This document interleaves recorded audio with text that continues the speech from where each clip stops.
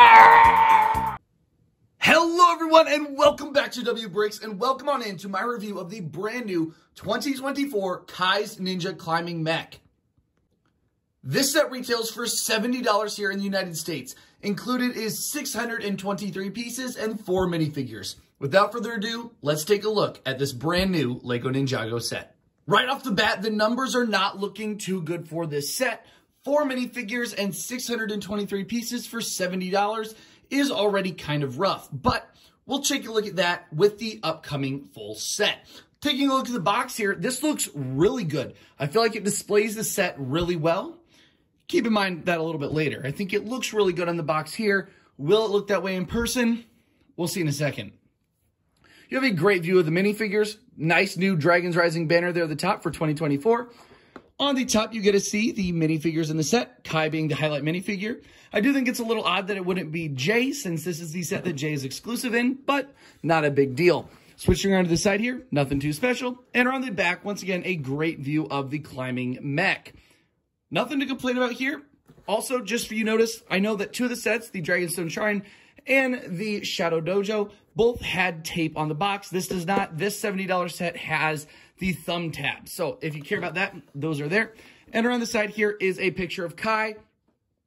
Just like the Dragonstone Shrine, this Kai minifigure actually has the wrong suit. Well, half of the right suit, I should say. It has the armor of the older suit from last year, the Dragons Rising suit, yet it has the body and legs of the climbing suit. So just a little odd that they kind of messed up their own design there on the box. But once again, nothing too crazy. Let's take a look at these minifigures.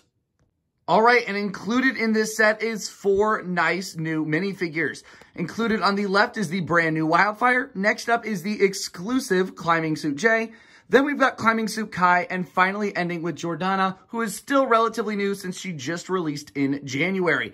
On the left there, Wildfire looks great. Even though I hate Wildfire as a character, I think that this minifigure looks exceptional. Love the fire blast pieces in her hands, along with that new hairpiece, which looks incredible.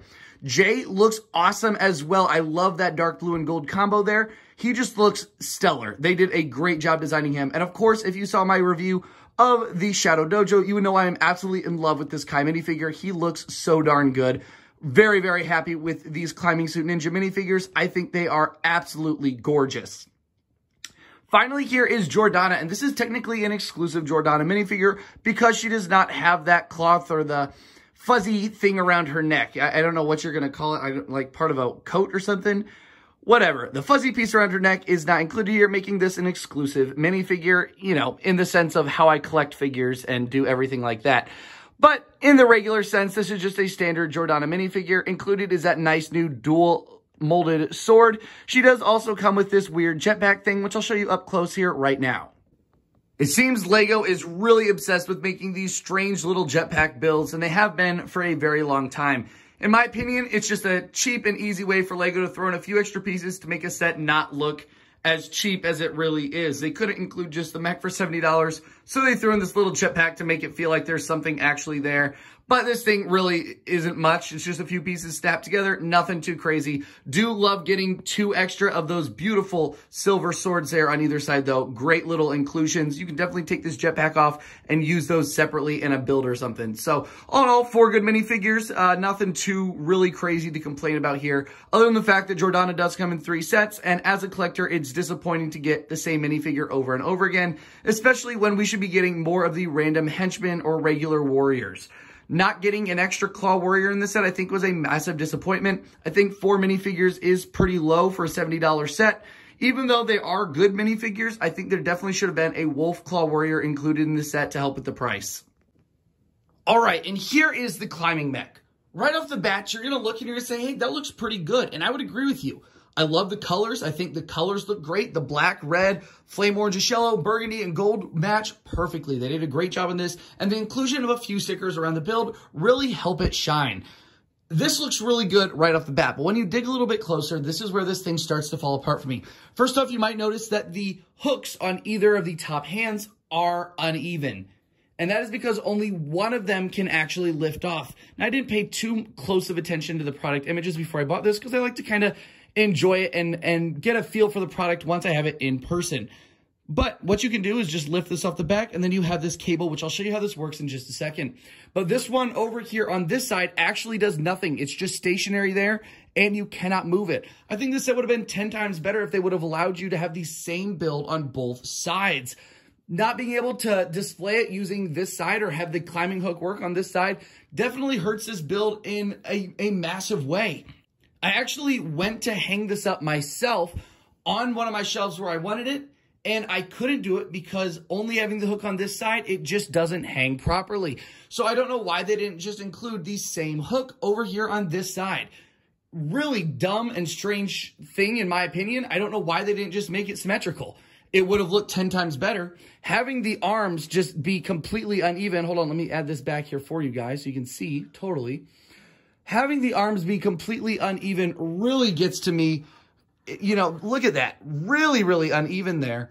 Really don't like that at all, guys. I think it should have been even. They should have had both arms with the cables, and that would have made this build 10 times better. Like, seriously, that would have really helped because this arm feels really skimpy. Not much there compared to this big, bulky arm. It just doesn't work, in my opinion.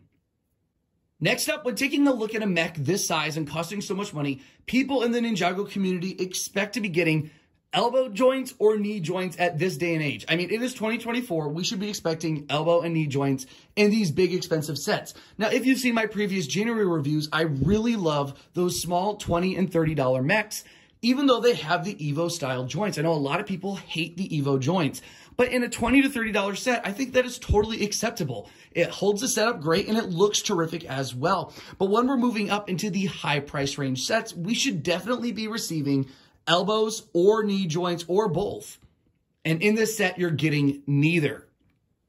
The elbow is an Evo joint. That's right. The elbow is still an Evo joint.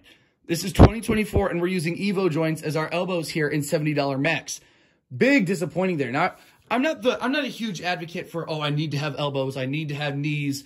You know, it needs to be there. So there's some people like that. They need their elbows and knee joints. I'm not like that. But when it comes to a $70 set, I expect something a little bit better than just slapping an Evo joint on there, slapping a tile with the sticker on it, and calling it good. Just doesn't really work for me here, especially for a $70 mech. Next up here, the hand looks pretty good. Good rotation there on the hand, and I really like this sword. So nothing too much to complain about there. It's just that elbow. It doesn't work for me. Look at this. This is your range of motion here on this mech.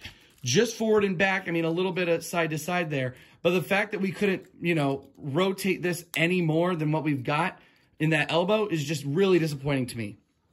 I would have liked some sort of movement there. And there's no give. And just, you know, the plain Evo joint just really feels cheap to me. I feel like they could have done something better there. And they cheaped out on it. And, I mean, there's no explanation for it other than that. They could have done it, and they chose not to. And for people that are saying, well, it's a $70 mech, it's not $120, what are you expecting? This is the Zane's Titan mech released back in 2021. And this set was $50 in stores, and included is beautiful elbow joints right there, shoulder joints, and of course, these gorgeous knee joints. And the mech is still stable and looks incredible on display. They can do it. They chose not to. Also, look at the bulk of this mech in comparison to this one. Remember, $50 a few years ago, $70 now. So I just wanted to point that out there for all of you. It could be done. It can be done. They chose not to have it done. So taking a look at the legs now, I actually really liked them. As I was building them, I thought, wow, these look really, really cool. I loved the thighs here. Thought it looked really good. The red looks great. The little sticker detail on there looks great. And then as I was building this section, I was like, okay, this is going to be where the knee connects up and does stuff. And then I realized, I looked back at the box and I said, oh, wait a minute. That's the bottom of the leg. This mech is actually really, really short. I'm going to compare it to the old Fire Mech for you guys in just a second so you can see that. I'm actually going to have a full Fire Mech versus Fire Mech comparison video out on the channel within a week. But they're very, very small legs, very thin as you can see. Just one Technic bar down, and then they use this classic Technic beam here to give you some rotation on the foot there, which I really like that function there for the foot. I think that's really, really cool, especially for a mech. Yet this leg is just really, really skimpy in my opinion. Not much there. Remember, guys, $70. When you're thinking about $70 here, that's a lot of money right now. And that's just not working for me. Next up, taking a look at the feet down here. The feet look fine. Nothing too crazy here. I typically really like feet on a mech. I think mech feet make the mech look way cooler. It can give it height, or it could destroy build. And I'm not saying this one's destroying the build. I'm not saying it's perfect.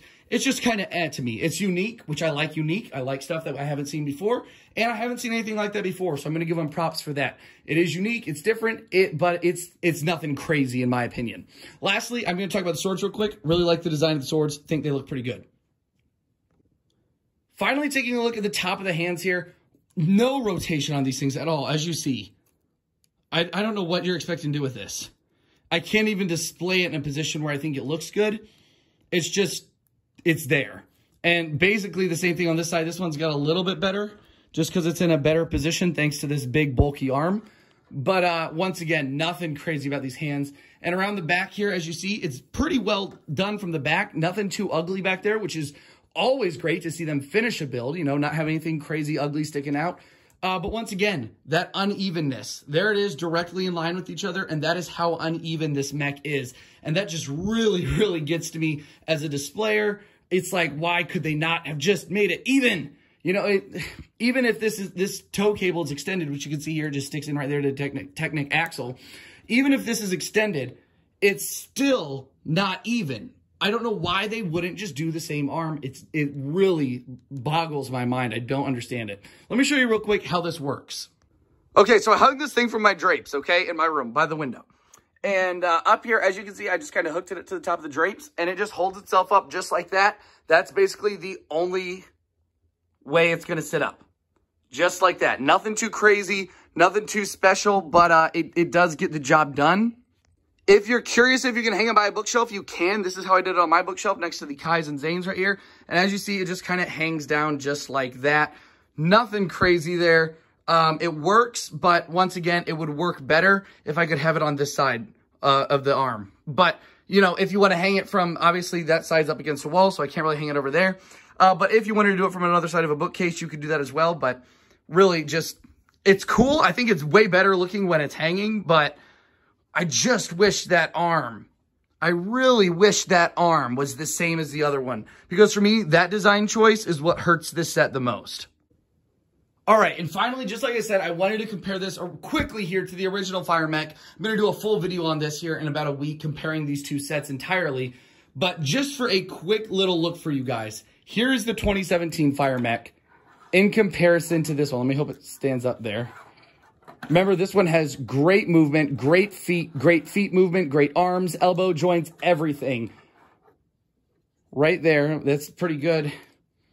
And there you see how much smaller this new one is right there. So much smaller, not even including the height of the flags. So much smaller than the original 2017 Fire Mech. And if you remember, the 2017 Fire Mech retailed for $70 US. That's right, these sets are the same price according to Lego. They're not even comparable, guys. That's where it hurts for me. It's, you know, I'm looking at this one on my shelf behind me. There's a reason it's back there. That's my favorite Ninjago mech of all time. I think that's like the perfection of mechs. I think it's super cool. I love that mech. And this one, it's just, it doesn't even compare to this one. $70 right there next to each other. And remember, this one also came with like 6 minifigures. So, wow. Guys, yeah, not even comparable in my opinion. Let me talk price here with you guys. We'll talk all about this here at the end of the video. All right, here we are at the end of the video. $70 right now. Take it or leave it. I'm going to say leave it. I'm going to say wait for a sale on this one. Now, I'm not going to say I hate this set because I don't. There's definitely some great aspects of this. I love the color scheme. The color scheme is nailed. I love that this mech is unique. It's a unique idea, and that's what we need to be seeing in 2024. And they nailed that unique idea. I just think there are so many design choices about this set that just completely fall flat for me. Like I said, this entire video, why did they not make it even? That is a massive thing for me. Why they didn't just make it symmetrical? It would have looked so much better. It would have had the better function where you could kind of hang it from either side that you wanted. And then once again, like I said, it really feels cheap when you come down to the elbows and knee joints. Like I said, I am not, you need a knee joint, you need an elbow joint. The Fire Mech 2017 one does not have knee joints. And that doesn't matter to me. It's still my favorite mech of all time. But in 2024, at this $70 price, I'm expecting something bigger than better than I've ever seen before. And we're still working at that $70 price point with Evo joints. I like them on $20 mechs, but when it comes to $70, I'm going to have to expect more from Lego. And these knees and the legs, just how thin they are, there's not much there. For $70, it just doesn't feel like you're getting that much. But once again, I still think there's value in it. Like, I'm back and forth in here. I would say for sure, though, 100%, don't buy this for $70 unless you absolutely love everything you've seen here today. If you're looking at this mech here after the review and you're saying, man, that thing is still really cool, then maybe this is for you, and hopefully you'll enjoy it. But in my opinion, and from my experience over the last 13 years of Lego Ninjago, I would say this one's going to be on sales. You're going to see it sales Amazon, Walmart, maybe even Lego.com. I don't know. Because I don't think people are going to be spending the $70 for this thing, and I think it'll be pushed off to the later dates where you're going to be seeing sales on it. So if you're really interested in this, but don't have the money right now, don't sweat it, guys. You can wait for that sale. It'll be coming around. And if I'm wrong, if the sale doesn't pop up, you can still hold off. The set's not going anywhere for quite a while. So you've got your time to go and get this set. One last thing I want to talk about here real quick at the end of the video. I've had some people criticizing my opinions and kind of going rampant in the comment sections here on the video. Remember, these are my opinions, guys. I've been collecting Lego Ninjago since the day it was released. You're not going to find somebody else out there with more knowledge than me of Lego Ninjago. I know what I'm talking about here, guys. I've done this my entire life. This is what I do. My goal here is not to say, this sucks, this sucks, this sucks, this sucks, because that's the last thing I want. I want to be spending my money that I work hard for, I earn, and I want to get great products. But most importantly, I don't want people out there that don't have a lot of money. Maybe it's a kid that just got $100 for their birthday. Or maybe it's the adult that's, you know, struggling to get through. They've got a little extra money on the side and they want to get a Lego set. Those people, I don't want them spending their money and getting something they are not going to absolutely love. That is why it is my job here as W Bricks to review these products to the full extent that I can. I'm going to tell you what I think is good and what I think is bad. If there's something positive, I'm going to be telling you it's positive. If there's something negative, I am sure as heck going to tell you there's something negative, because the last thing I want is some kid out there crying that he just wasted all of his money on a set that he's now got buyer's remorse for, and he's not going to get money for maybe a year later. I want that kid to find the perfect set for him that he is going to, he or she is going to absolutely love to build.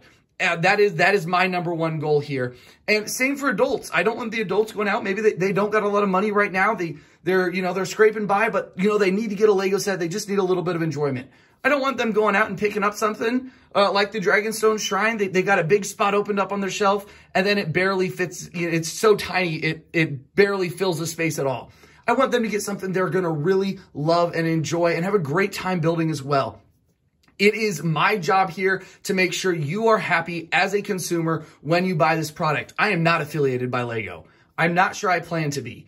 I am here to make sure that you guys alone have the best possible Lego building experience. So please remember that and be respectful in the comment section below, because I'm doing nothing here but trying to help you all. So thank y'all for watching here today. I appreciate each of you that are always here in the comment section, always in the live chats. You all are the best. Thank y'all for stopping by here today. Don't forget, tomorrow night, the next Ninjago review coming out. We got a couple really good sets here to finish off this wave of Ninjago reviews. So make sure to stick around for those, and a live stream where I'm going to be building some of the brand new Star Wars sets live. I'm going to be talking to you guys live. We're going to be discussing everything you want to.